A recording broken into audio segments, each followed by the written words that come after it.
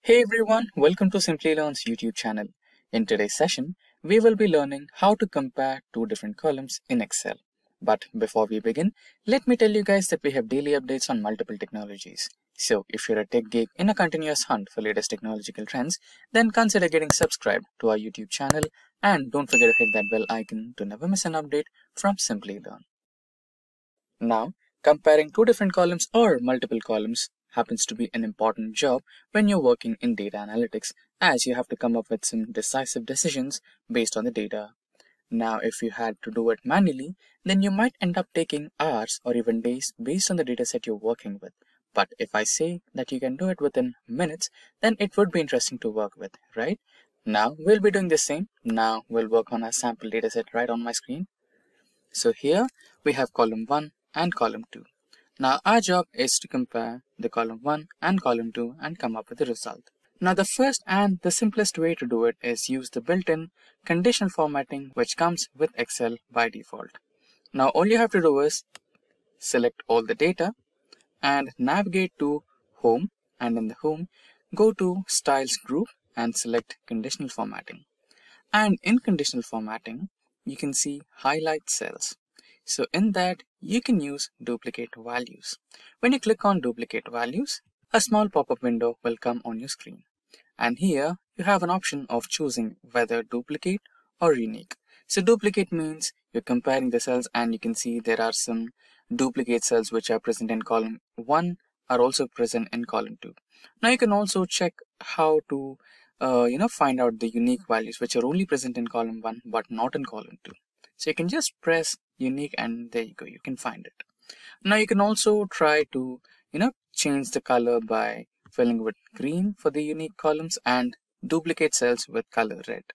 Now this was the first method, and you can also work out some different ones, like you can just directly press equal to and select the cell and equals to and the next cell.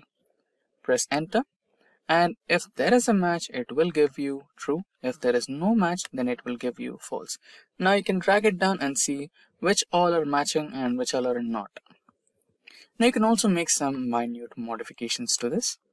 So if in case you didn't find the data, then you can say not found. So for that, you can try if and inside brackets, and then you can give the value as not found.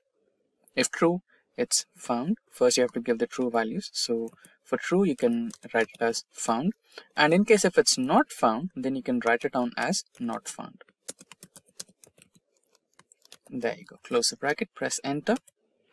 And there you go. If there is a perfect match, you will have found. And if there is no match, then you'll get not found. Now, so far we have discussed comparing two cells using conditional formatting and also by using equals to operator and trying to add some tweaks to the equals to operator by involving with if operator. And apart from those, we also have another way to compare two columns in Excel. So another way is using the lookup functions. So we'll use a simple VLOOKUP function to compare both the cells.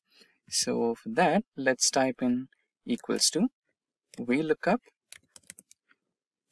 space and select the cell you want to check for, and then the range of elements you want to compare, and then I'll press F4 to log them. Now you want the data from column 1 and now you want the exact match, so 0. Press enter. So there you go. So the elements which are present in column 1 and column 2 are being displayed here. So but in case if the elements are not found, you'll get an error. So let's look at that. Simply drag the formula to all the cells and there you go. So the elements which are matching will give you the proper result, but the ones which are not matching will give you not applicable or error message. This can be fixed. We can make some minor tweaks to the same formula. So we can add if error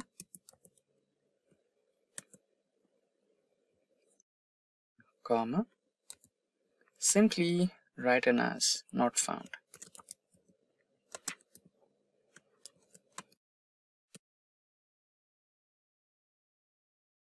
And close the bracket. So that should do. So we have closed the bracket and press enter. There you go.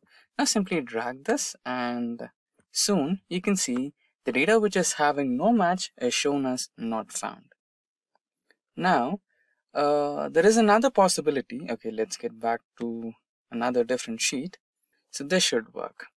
So we already have the formula, so let's erase that first. I'll erase the whole data and even this one. Yeah, now we have the clear column for. So here you can see we have Ford India, and here you can see we have just Ford. And similarly, here you have Mahindra and Mahindra, and here you have Mahindra, right?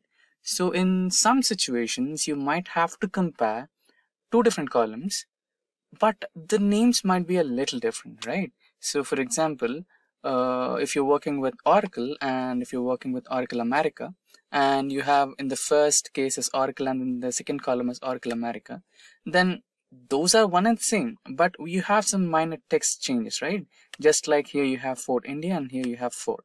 So what if you had such kind of issues? So you can also make some minor tweaks to it. So using the same lookup formula, you can add equals to VLOOKUP,